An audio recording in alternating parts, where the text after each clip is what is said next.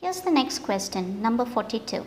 If the star side of the star delta transformer shown in the figure is excited by a negative sequence voltage, then, so we have four options here. VAB leads VAB by 60 degrees, VAB lags VAB by 60 degrees, VAB leads VAB by 30, and VAB lags VAB by 30. So please be careful with the letters. The capital letters represent the star side, whereas the small letters represent the delta side. So in order to choose or to get the right answer, phasor diagrams will help us.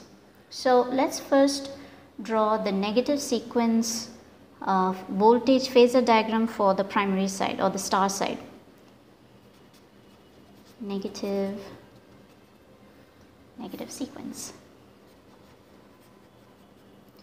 Negative sequence phasor diagram for the star side.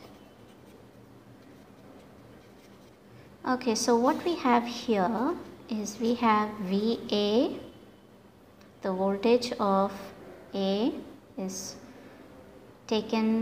considered as the one on the y-axis, you can consider it that way. And because it says negative sequence, our next line would be here representing VB. Okay, this is 120 degrees. And then we have our next and final VC here. So there's 120 degrees between each phase here.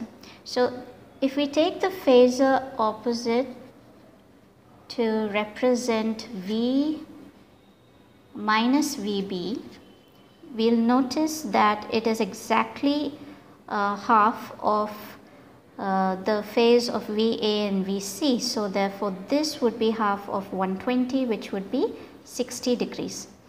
Now since we are to find out VAB, now we need VAB over here and we also need small VAB. So let's first calculate for VAB.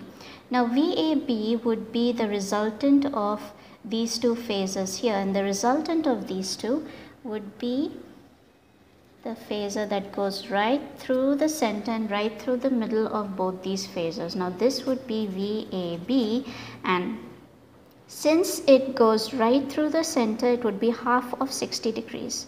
So this is 30 degrees. Now that tells us that one of C and D is right. So 30 degrees is the right mark, is the right angle. So it could either be VAB leads VAB by 30 or VAB lags VAB by 30. So, okay, so we now know that VAB falls in this area of the phasor. Now let's see what the phasor would be for the secondary side, the delta side. For the delta side, we have VA here, and this is our phase.